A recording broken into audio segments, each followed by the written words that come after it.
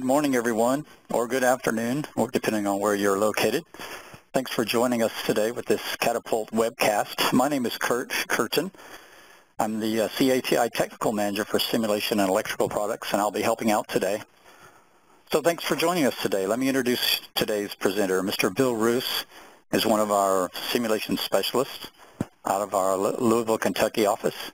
He's a highly experienced and very competent simulation expert who's been using these tools since their early introduction into the SOLIDWORKS interface.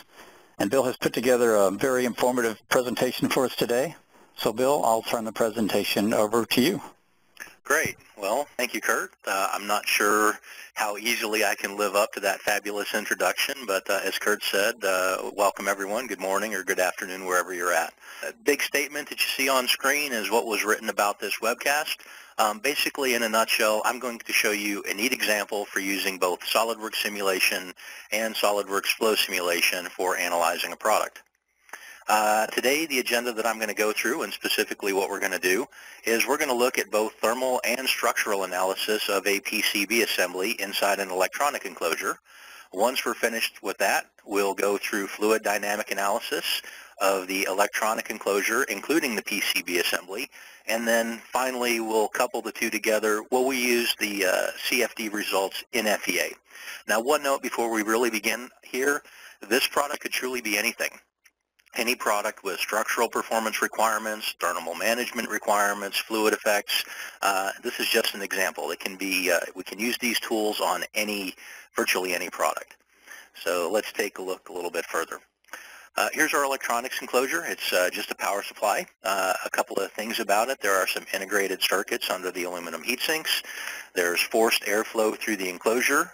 We need to take into account the conduction heat transfer as well as convection through the enclosure and just common materials for the electronic components. Those are all things that we'll need to pay attention to. We also have some design constraints that we need to meet. For instance, we have a maximum out-of-plane deflection that our circuit board can withstand. We want to keep it under a certain amount. That way we wouldn't break any of the copper traces inside the board. We also have some temperature requirements for the integrated circuits. They would need to stay under 100 degrees C during use, otherwise our power supply is going to shut down. So that's a quick overview.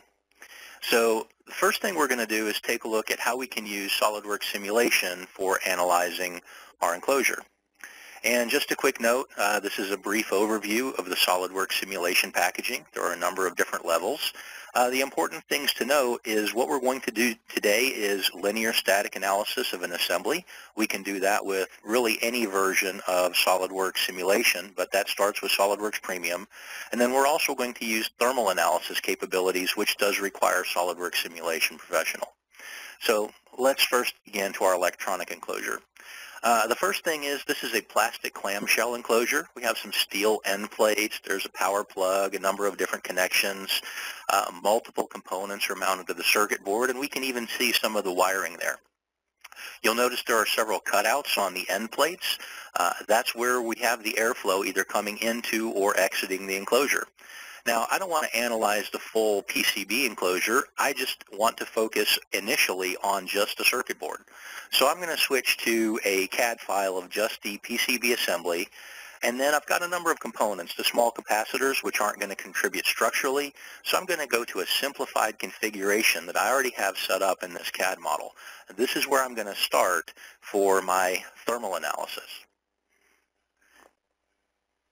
All right, so next slide. For thermal analysis, we really have two different things that we need to do. The first is we need to take into account thermal inputs, so heat power from integrated circuits, transformers, capacitors, and we need to add something to the thermal FEA study for energy dissipation, basically forced convection. So this is what we need to set up here.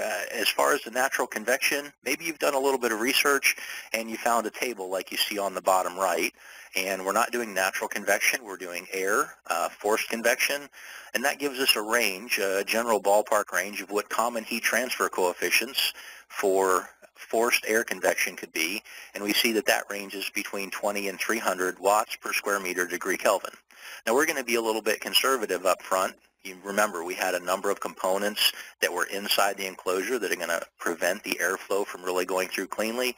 So rather than starting off with 20 as our H value, we're going to start out with 10. So this is what we need to do here. We're going to go into SOLIDWORKS simulation. We're going to start a new thermal study. We're going to give it a name. In this case, we'll just call it power supply.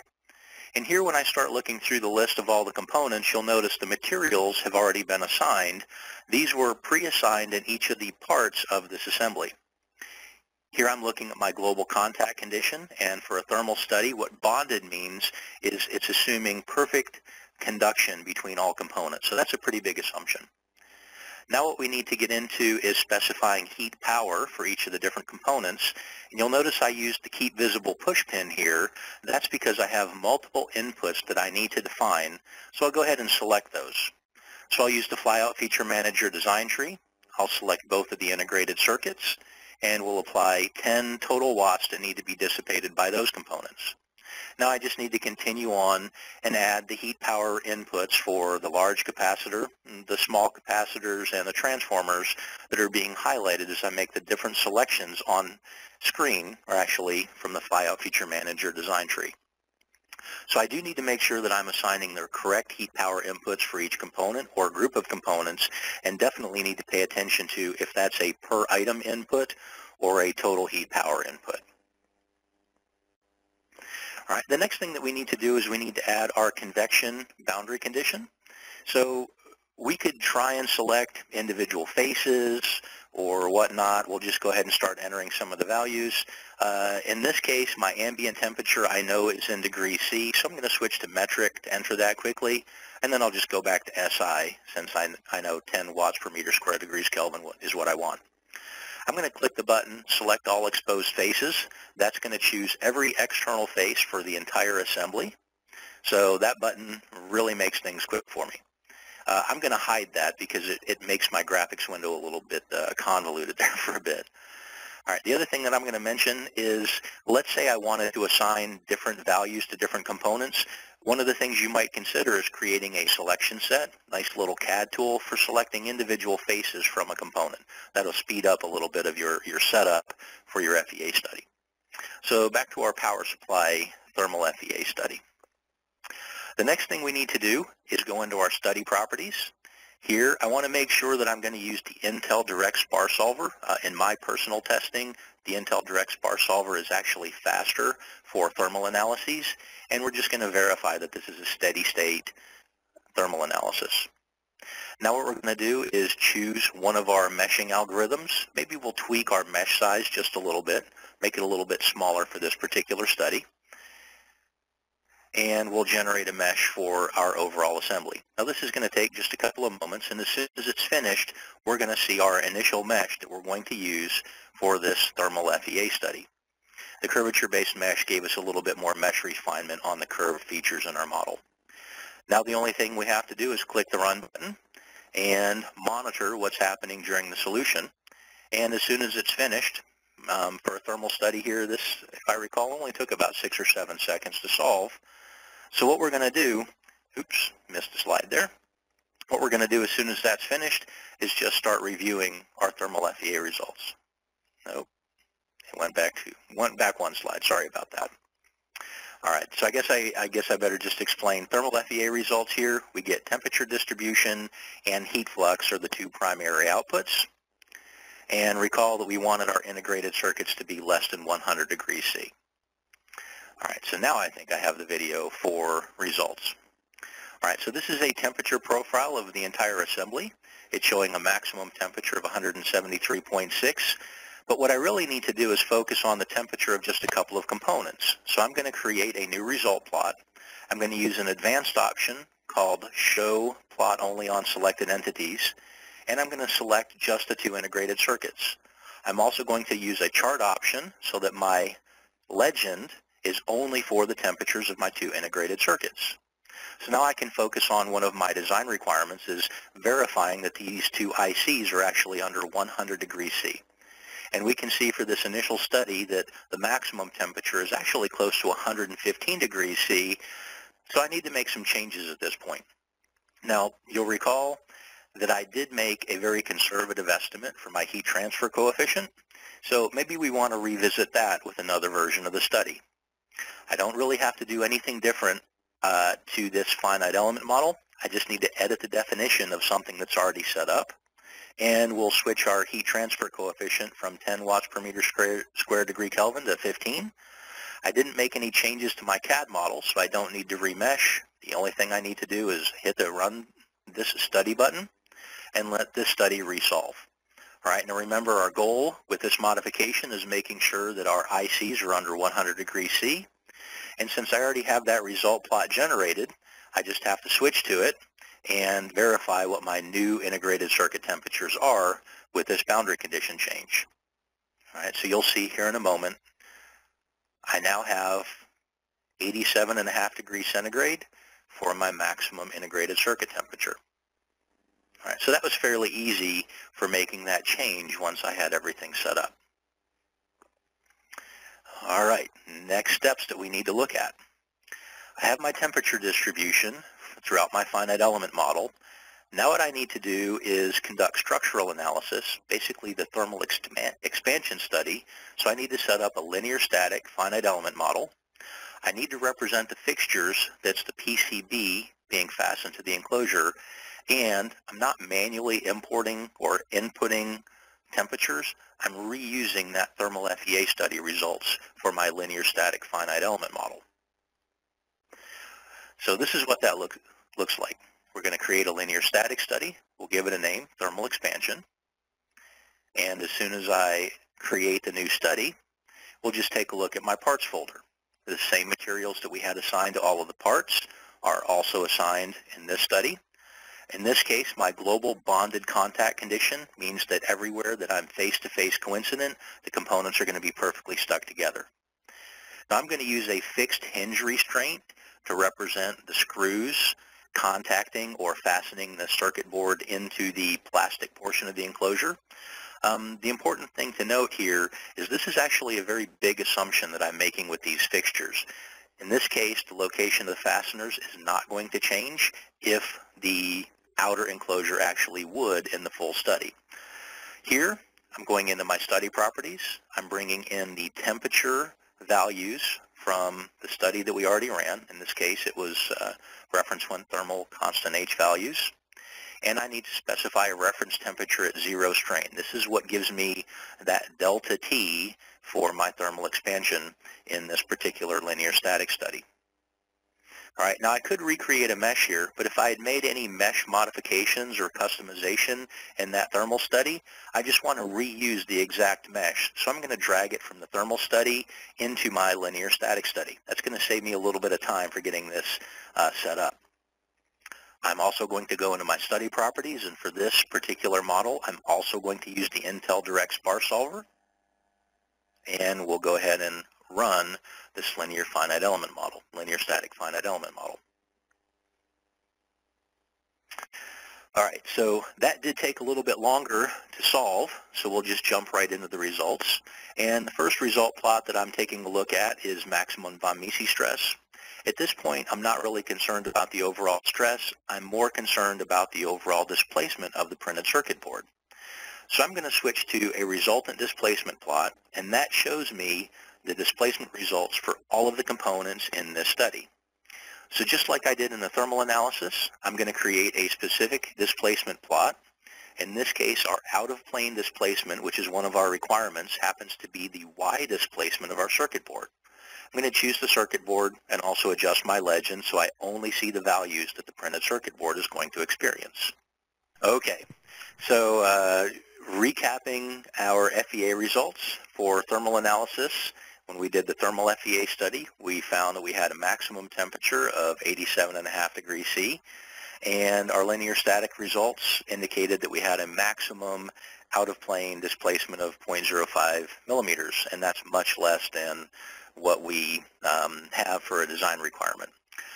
Now, you have to remember, we did make some assumptions for setting up not only the thermal study, but also our linear static FEA, and that primarily was the heat transfer coefficients that were used in the thermal study. So in order to get a better understanding of what's going to happen to the product, we need to use SOLIDWORKS flow simulation here. And just to recap, here are the different products for SOLIDWORKS flow simulation. The base capabilities are on the top row. We also have the HVAC module and the electronics cooling module that build in some additional analysis capabilities. And today, the things that we're going to use in SOLIDWORKS flow simulation are internal analysis. We're also going to use the thermal solver. We're going to solve this as a steady state problem, just like we did in the thermal FEA study. And once we wrap up everything, we'll get to use export to FEA for taking our CFD results and use them inside SOLIDWORKS flow simulation. All right, so for setting up the flow project, it's not entirely different than what we did for the thermal FEA study. We just need to set up the heat power for the integrated circuits, the transformers, and the capacitors. And this time, rather than manually specifying a heat transfer coefficient, we're going to let flow simulation calculate the energy dissipation due to our forced convection effects. So what we need to do now is go back to the electronic enclosure. I need to use the entire enclosure. I'm going to simplify it a little bit, just like we did for the circuit board design. And I have a configuration that I've already set up that removes a lot of the extraneous components that we really don't need. So all flow projects should start with the wizard. I'll just give this a name, choose the current configuration, use a unit system, and in this case, just for consistency, we're going to choose degrees centigrade. If I wanted to create a new unit system, I could, but it's really not important for what we're doing here. Now I just need to continue on with the wizard, make sure that I'm including everything that I need here. So this is going to be internal analysis, heat conduction in solids. I need to make sure we turn that on. And then we're going to include a fluid. So air is what's blowing through the enclosure. And if we needed to include humidity or multiple gases in this point, we could. I do need to specify the default material that's going to be used for this analysis. In this case, it's going to be insulator. And then I could set up any additional wall conditions if those were important. And then the last thing that I need to do in the wizard is specify my initial temperatures, in this case, temperature of the environment and initial temperature of all of the solids. All right, so that wraps up everything that we need to do with starting our flow project. And you'll notice I get a feature tree on the left-hand side, my property manager. Now it's time to start working in SOLIDWORKS flow simulation and setting up our project completely. All right, a little housekeeping. I'm going to hide the top plastic enclosure, and I'm also going to hide the computational domain for our flow project. Now, I could choose to import all of the materials right from SOLIDWORKS, but you'll notice if I'm missing any material property from the SOLIDWORKS material library, I'm going to have an issue with my flow project. So here what I'm going to do is manually define a number of materials. In this case, I just need to find the right materials from the engineering database for flow simulation. And we're going to start out with 302 stainless steel. And I need to clear out what was in that top dialog box and go back and assign 302 stainless steel to the two ending steel plates at the end of the enclosure. Now I need to find copper. We're going to assign copper to both of the transformers. This is assuming that that entire component is made of copper, so another assumption that I'm making in my analysis. And the last thing that we're going to do here is assign aluminum to the heat sinks and then any other components that might get specific materials. All right, now I'm not going to do all of them. We'll continue on with the rest of the things that I would need to set up. The circuit board is an interesting one. That is an anisotropic or an orthotropic material. So here what we're going to do is we're going to set up the circuit board as a 4-layer PCB. And the key here is the heat transfer for the circuit board is different through the thickness of the board. So you might have noticed there very quickly I had to specify the y-axis as the reference direction. That's essentially the thickness of the board. That's different heat transfer coefficient, not heat transfer coefficient, a different conduction coefficient through the thickness of the board than in the plane of the board. All right, the next thing that we need to do is start thinking about boundary conditions. So I need to put in some flow openings for my flow simulation project. In this case, I have built some bodies that are closing off those openings at one end, and we're specifying environmental pressure at 20 degrees C. That's the air that's going to be pulled into the enclosure, first boundary condition that we need to do. The next thing that we need to take into account is inserting a external outlet fan. So we're pulling the air through the enclosure. I'm going to select a face of another lid and then start going through my predefined list of fans. In this case, I need to look for a specific DC axial fan. It's a Pabst 405F. And if you're interested, I could take a look at what the properties of this fan are in my flow engineering database. You'll notice it's just basing these values on a curve. If you have a fan that's not in the flow engineering database, you can create your own. That's fairly easy. All right, so we have most of our boundary conditions set up. A couple other things we need to do is take into account heat sources. So in this case, what I really need to do is make sure I'm using the same heat power inputs that I used with the thermal FEA study that we did earlier. So there you saw that I added 10 watts of heat generation from the two integrated circuits. And just to keep track of everything, I'm going to rename that particular boundary condition.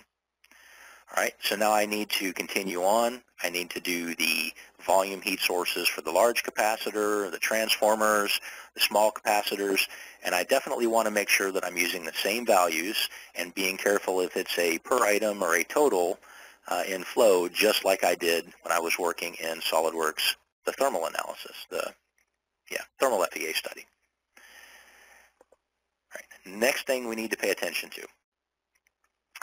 So you remember we were very focused on the temperature of the integrated circuits in the thermal FEA study.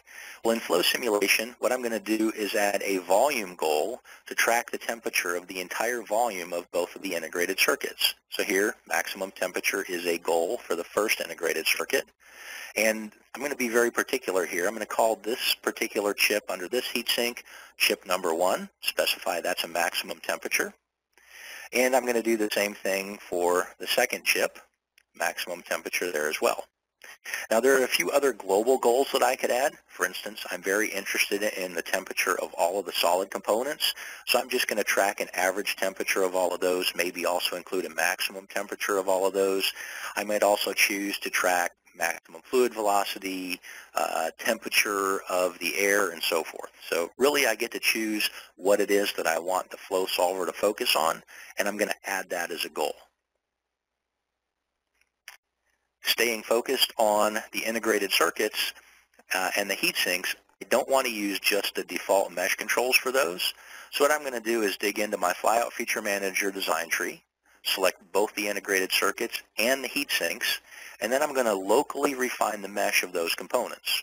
Now in this case, I want to make sure I get accurate conduction effects for those components, as well as dissipation of energy due to convection around those components. So there I just added what's called a local initial mesh inside SolidWorks Flow Simulation. This is going to further improve our results for the temperature of the integrated circuits with that additional step. All right, so just to review, we started the wizard for our CFD project. We had to assign a material definition for all of the non-default components. That was everything that we wanted to be something other than insulator. We had to add our fluid inlet and outlet boundary conditions. We used a predefined fan curve for the fan that we're using in that electronic enclosure. We had to define the heat sources, and then we added some project goals for things that we're interested in tracking, and then mesh controls to further refine our results on the most interesting components for our overall study. All right, so now what we need to do is actually mesh and solve this. So I've already meshed it. Here I'm just dragging the finite volume mesh through the enclosure and hiding that, and then just start jumping right into the results. Now with FEA, what I need to do is create new result plots. But here inside SolidWorks Flow Simulation, all I'm going to do is make everything transparent so I can see through everything. Then I can use a probe tool, start dragging my probe cursor over the top of the results on screen. And then rather than create new plots by doing edit definition and modifying that, I'm just going to use this pull-down menu underneath the legend, and that allows me to switch between different results inside SolidWorks Flow Simulation very quickly. Now, I have a lot of other customization tools for how I want to visualize the results in Flow. I'm just going to flip through a couple of them there so you can see some of the output that you might be able to get. All right, once we're finished with that, maybe I'm interested in seeing temperature on surface of a number of components. In this case, I could set those up using what I mentioned earlier, the selection sets for the different components. Here I could also just focus on the overall, in this case, the result I'm looking at is the heat transfer coefficients on just the heat sinks. And you'll notice that I have a very wide range of heat transfer coefficients on the surface of both heat sinks. It's definitely not the uniform 10 or 15 watts per meter square degrees Kelvin that we assumed in the thermal FEA. Here you'll notice one of the heat sinks is really good, and the one that's kind of blocked behind that transformer was really bad. It was actually a lot less than 15 watts per meter square degree Kelvin. So big difference here. I'm getting accurate heat transfer coefficients from the surface of the heat sink versus an assumed heat transfer coefficient. All right, the next thing that we are going to take a look at, I'll go ahead and hide that result. I'm going to set up and show you a flow trajectory. So this is one of the really cool things about SOLIDWORKS flow simulation. A flow trajectory plot, in this case I'm taking a look at velocity, allows me to visualize how well the airflow is moving through the enclosure. Of course, you can see the very low fluid velocities that are around the heatsink for chip number 2. Some other things that I might be interested in taking a look at are surface parameters. So here, if I want to know what the, in this case, both of those heat sinks, and scroll down my list, you're going to notice heat transfer coefficient.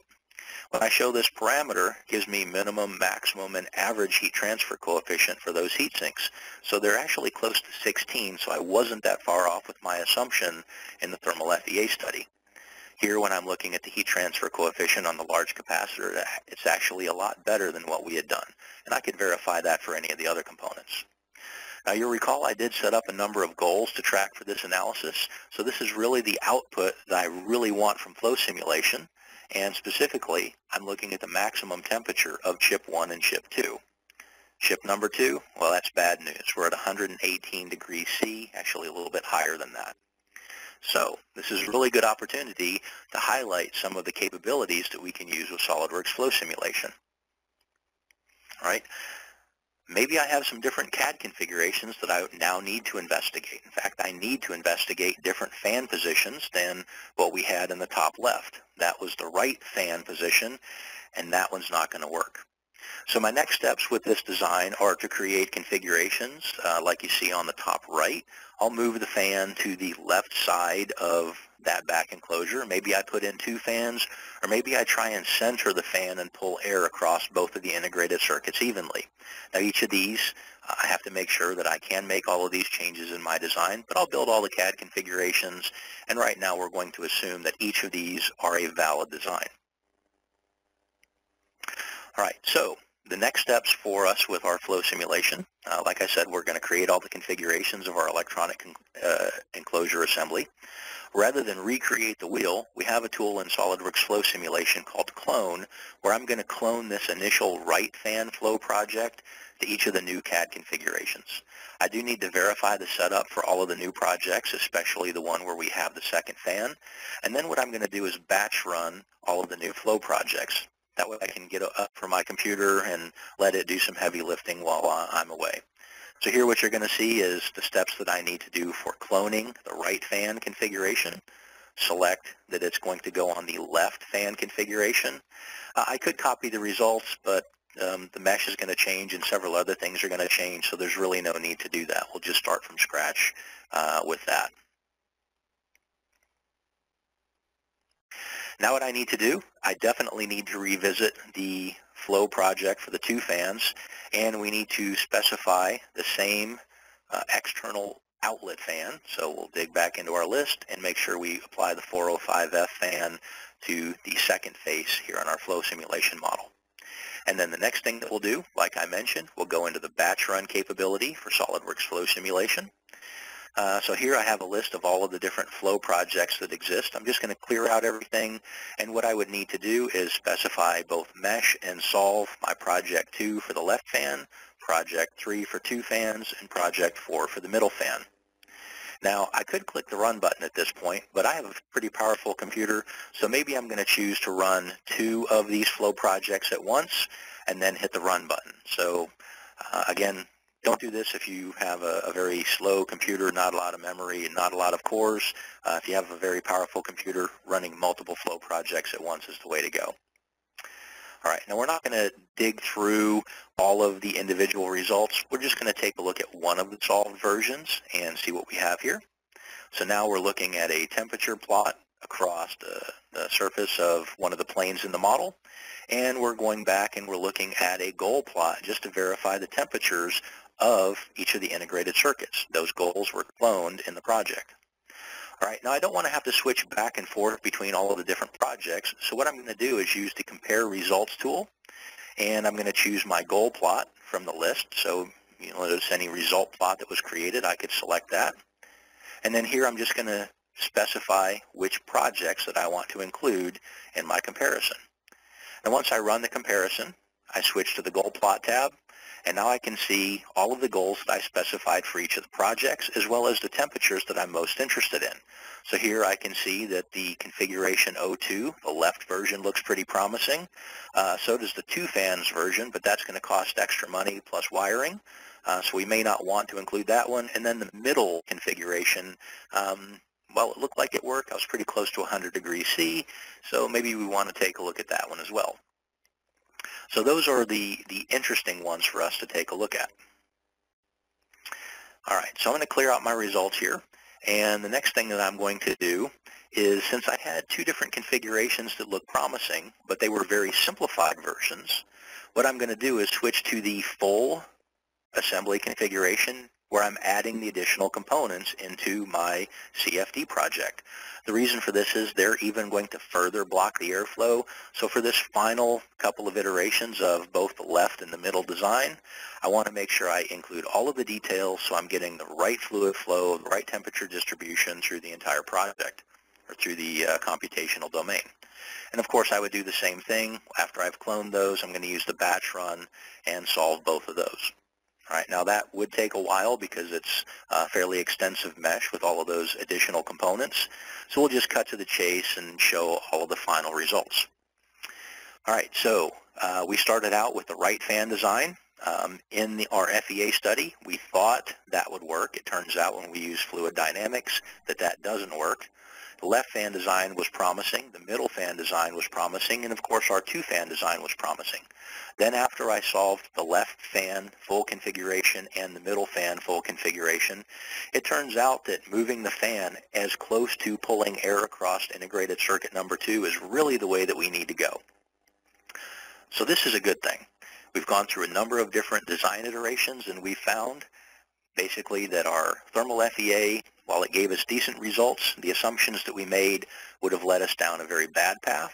Using flow simulation, we've now determined that if we use the left fan configuration, that both of our integrated circuits should stay well beneath 100 degrees C. Now we're not quite finished yet. Now that we have accurate temperatures from SolidWorks flow simulation project, we need to reuse that data inside our thermal FEA or linear static FEA study. Now, I can also include the fluid pressure from SolidWorks flow simulation, which I'm going to do, as you'll see here in a minute, although the fluid pressure effect on all of these components is actually pretty negligible. The one thing that I do need to make sure that I show you is we actually have to translate the data from our flow simulation project into finite element analysis. So we're taking data from a finite volume solution and using it as an input in finite element analysis. And before we get to that, just some other things to think about. You know, maybe I want to change my heatsink design, maybe use taller fins. Maybe I have a couple of different heatsink vendors that I want to investigate. I could create configurations of those and include them in a new flow project. Maybe you have the flexibility of moving the integrated circuits on the circuit board to try and maximize your airflow and cooling. Maybe you could change the size of your air inlets or maybe even investigate different fans. At this point, it's really entirely up to you before you move forward with the structural analysis, but I digress. Let's take a look at how we get the data from SolidWorks flow simulation into SolidWorks simulation. use a couple of pull-down clicks, and this is the key, export results to simulation. Now, this does take about 15 or 20 seconds to transform all of that data from the finite volume solution to finite elements, but that's really what we want to see there, that the export was successful. Once we have that, now what I'm going to do is verify which flow result file, in this case it's number 7, that I need to use. And inside my full assembly, I'm going to start a new linear static analysis called CFD thermal expansion. So because I'm in the full assembly, I'm including all of the components here. So if I take a look at my parts window, you'll notice everything, well, I'm not going to do that here in just a minute. What I need to do is get to the flow simulation results first. So there is my temperature boundary conditions. And like I said earlier, we'll include our pressure boundary conditions from that flow project number 7. All right. Next thing we need to take a look at. Yeah, here we go. So I have a number of components that are included that I am really not interested in.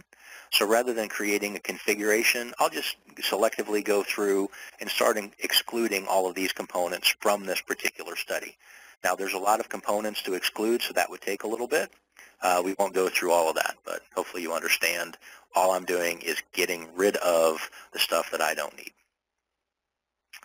All right, so the next thing that I would want to do after I've corrected all of that, and I have a mesh overlaid, my contact conditions are still the same that we had before, my fixed hinges are still representing the screws attaching this to the structure.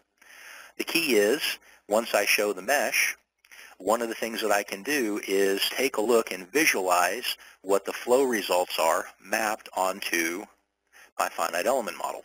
So here in just a moment, you're going to see the temperature distribution. These are the results from the CFD project mapped to all the components in my linear static analysis. All right, now that I have this set up, we'll go ahead and hide that plot. And now I need to go ahead and solve this study. This is using my thermal and pressure boundary conditions from my CFD study as inputs into my linear static analysis. All right, so let's go ahead and take a look at our results. Here I can see the stress mapped on everything. I already have a Y displacement plot created, focusing on just the circuit board, just like I did earlier. And here we can see when we're using accurate temperature and pressure data from our CFD study that we get a maximum out-of-plane displacement of our circuit board of about 0.065 millimeters. So this is a really good thing for us.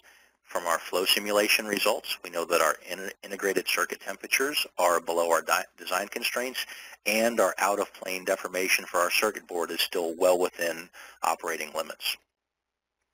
So the key there is, rather than assuming either temperature or convection coefficients, we actually used accurate temperature distribution from our SOLIDWORKS flow simulation project. I did include the fluid pressure from the SOLIDWORKS flow simulation project, even though it was negligible. And then, of course, the key was I had to translate that data from the finite volume solution to the finite element analysis and use that as a boundary condition. So just to highlight a number of things that I talked about in the catapult session, selection sets, not just a CAD tool. In SOLIDWORKS simulation, specifically the thermal analysis, we were looking for temperature distribution. And one of the big things that, I won't call it gave us inaccurate results, but that's kind of what it did, is we had to assume that our heat transfer coefficients are a constant value, and that's not true when we're dealing with fluid movement.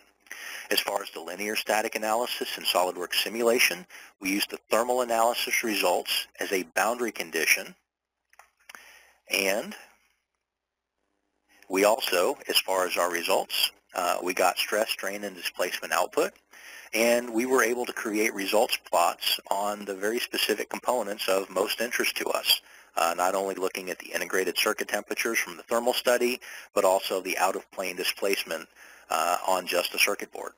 And then using SOLIDWORKS flow simulation, we use a coupled thermal and flow solver that gives us very accurate heat transfer results. We focused the flow solution by using goals, specifically the maximum temperature of the integrated circuits.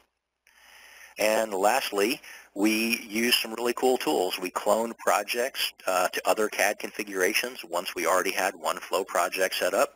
And then, of course, the all-important, export our CFD results to FEA for performing structural analysis. Now, in the big scheme of things, what I'd like you to remember about the SOLIDWORKS analysis tools are they truly allow you to have unlimited design iterations. It's going to help you build confidence in your design, and believe it or not, using the right analysis tools early and regularly in your product development process will save you time and money as well as your company time and money. All right, so that's all I have for a presentation today.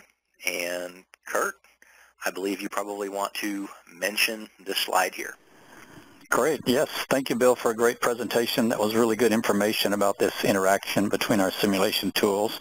I really appreciate your effort there. And we'll highlight the upcoming webinars for you. Next week, we've got our Scan to 3D Print with Creaform and Stratasys. And then in early September, we get into data management with Innovia and SOLIDWORKS PDM, early September. And followed by another simulation webcast, September 13th, about plastic part design. Actually, that's the mold tools, I believe, and I don't know if we'll get into the injection molding there or not, but I believe it does. And then finally, September 20th, our next catapult session. We'll be looking to turn your SOLIDWORKS into your kinematic whiteboard. Should be interesting there. You have the link there at the bottom of that page to see where you can go get the schedule for all of our events. Bill, thank you very much for a great presentation. You're welcome, Kurt. And folks, thank you very much for your attendance, and we look forward to seeing you in another webcast soon. Thanks and have a great day.